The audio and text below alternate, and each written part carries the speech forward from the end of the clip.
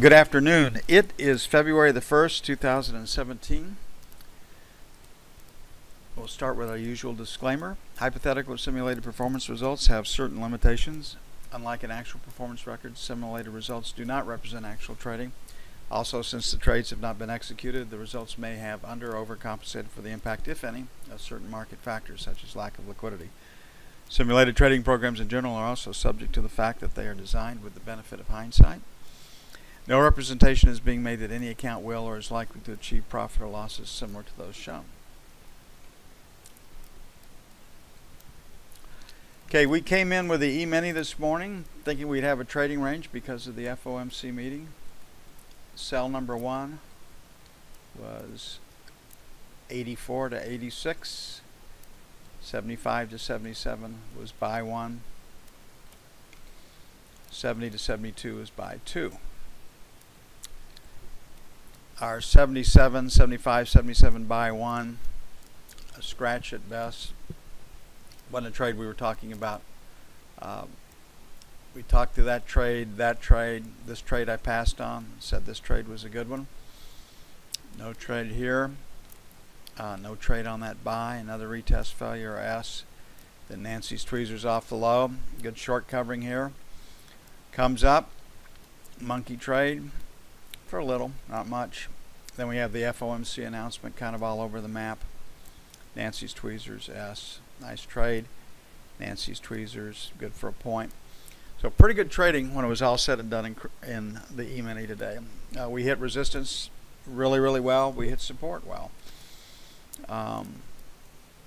And you can do that when you understand structure and you let the profile work for you. These high volume, low volume numbers, the shape of the distribution, etc. And that's where we want to take you. Our objective is to teach you how to trade, not to trade for you. Looking at the F1 screen, higher low, higher high. Can trade from the long side tomorrow. Looking at the F2 screen. Pretty much a B all day, but we're in a trading range. We've got a buyer in that 65 to 70 area, and we've got a seller at 83 to 87 right now in this area. A structural sell would be a limit sell at 86.75 right against that low right there. So the FOMC spoke today. They gave no guidance on an interest rate increase in March. Somewhat helpful. We have a little bit of news tomorrow. We have jobless claims 253. Productivity plus 1.2%. The economists pay attention to this. The market doesn't. Unit labor costs up 1.8%.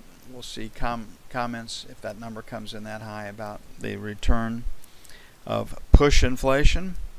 And natural gas inventories minus 119 last week.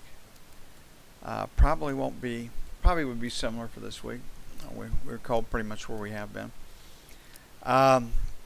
For want of anything else, the focus is going to be jobless claims.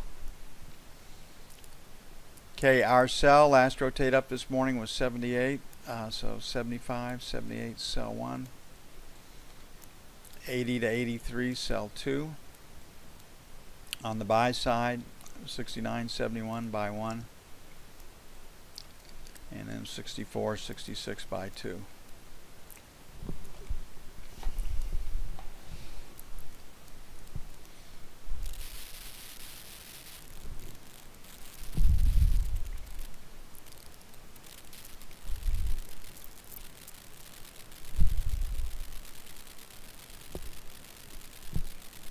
You forget how powerful big dogs are. Charlie's off the wall, and he does weigh 55 pounds, and he's only a pup. He's going to get bigger. But he breaks things. I mean, he just collides with it as fast as he can go and doesn't seem to bother him. He seems to like it. And so he broke a wooden stave oak planter today and was having a great time tearing the staves out of it. My boy, Charlie. Have to talk to him about that. But they are fun to watch, even though puppies are more than a handful. 10-year note, lower high, lower low, can find a place to sell it. A lot will depend on the E-mini. Today's FOMC report was neutral, but if you read about the inflation moving up, not to Fed limits, if you read about jobs increasing, economic growth, you probably aren't too excited about owning treasuries. So we're in a trading range right now, but it is trying to sell. So we're at 9 right now. We'll just keep the same sells, 11 to 15. 19 to 23 worked out pretty well for us this morning. On the buy side, 29s to 01s, buy 1. And 21 to 25, buy 2. A little more aggressive on the sell side from what I see right now.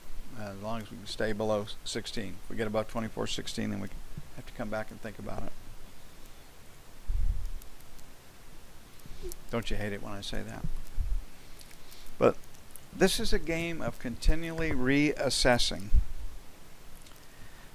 What's the market doing? What's it trying to do? And how well is it doing it? And those are the questions. Those questions are really key to you being successful at this game. You really have to sit down and zero in on reality, what's facing you. And if you come at it with too strong an opinion, you can get killed because you'll stick with it too long. 20 to 24, number 1. 27 to 31, sell 1. And then 3 to 7, number 2, that is resistance. On the buy side, 4 to 8, 29 to 01. And we'll let them go get stops below today's lows. We'll make 17 to 21, buy 2.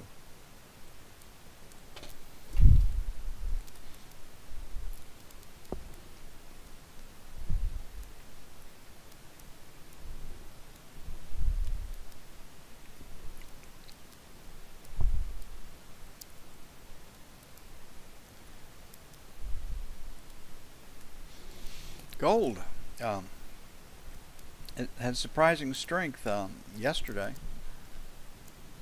and held those gains today. We had an inside day, so there's a seller 15 to 17. Inside day means trading range without a new piece of news. We don't have a lot of news tomorrow. It is still golden week in the Orient, so 12 to 15, sell 1. 19 to 21, sell 2. On the buy side, 4 to 6, buy 1. 1200, 1202, buy 2.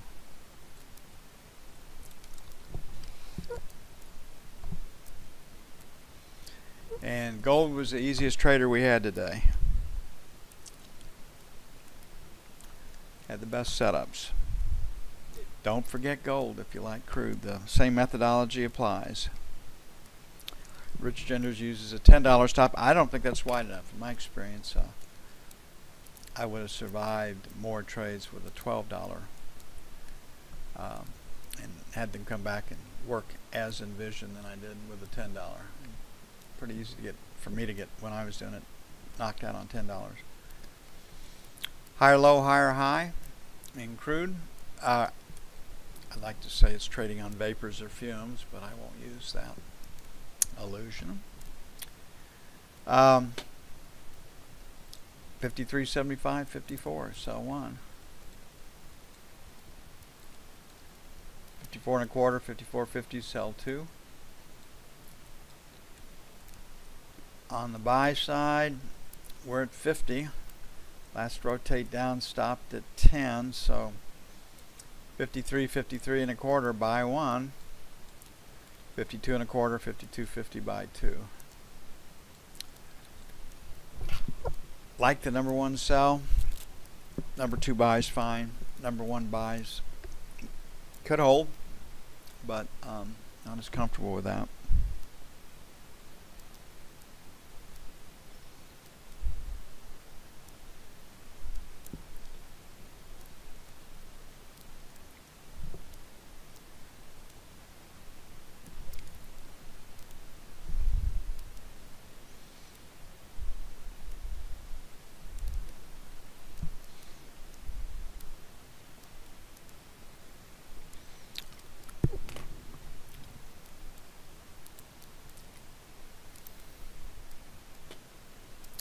And the euro. Well, there's a real advantage to living on Greenwich Mean Time, Universal Time as they call it right now. Even Great Britain lost that. I mean, I think under Theresa May, I need to come back and grab that, which is Universal Time. Well, Charles, didn't you know that the UK and Great Britain, the universal country, a country for all nations, something like that. Inside bar on today, trading range on the euro.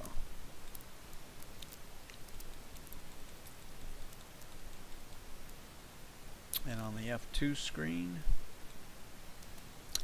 got a seller at 8 1/4, and right now 107.50. So 50 to 60 buy one, 7 1/4 buy two, 108 even sell one, 820 to 830 sell two. That numbers worked out pretty well for us.